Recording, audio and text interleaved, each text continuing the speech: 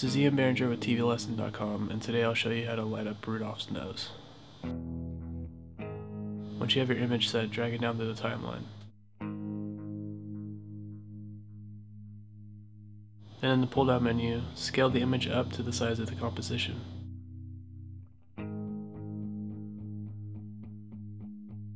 You're going to want to duplicate your image by hitting Command C to copy it and Command V to paste. With your top layer selected, you want to go up to the tool menu and grab your pen and start making a mask around Rudolph's nose.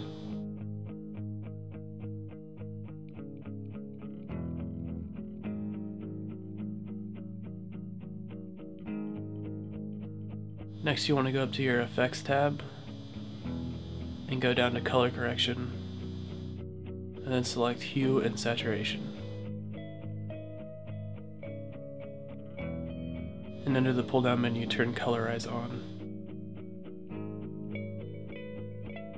Then set in your Colorize Saturation to 50. Then making a keyframe, and then at the 1 second mark, make another keyframe, and set that one to 100. And at this point we're kind of getting the effect that we want, but we're not quite finished. Under layer, you want to select a new solid and make sure it's white.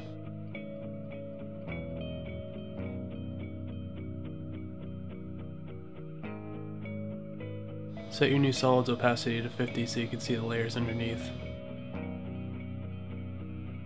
And grab your pen tool and repeat the masking steps.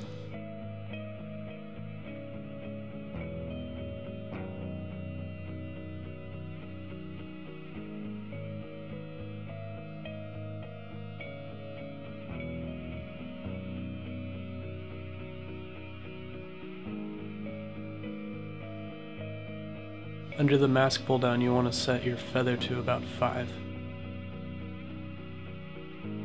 Then in your Effects tab, go down to Stylize, and then you're going to want to select a glow.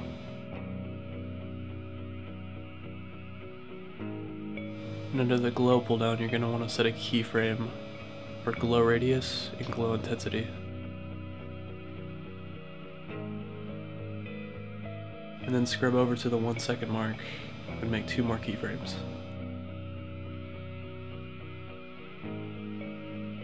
You're going to want to set your glow intensity to 50, and then set your glow radius to 20, and make sure that's on the second keyframe.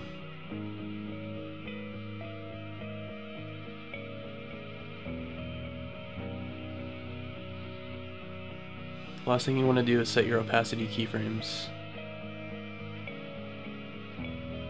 and making sure your first keyframe is at 0 and your second is at 50.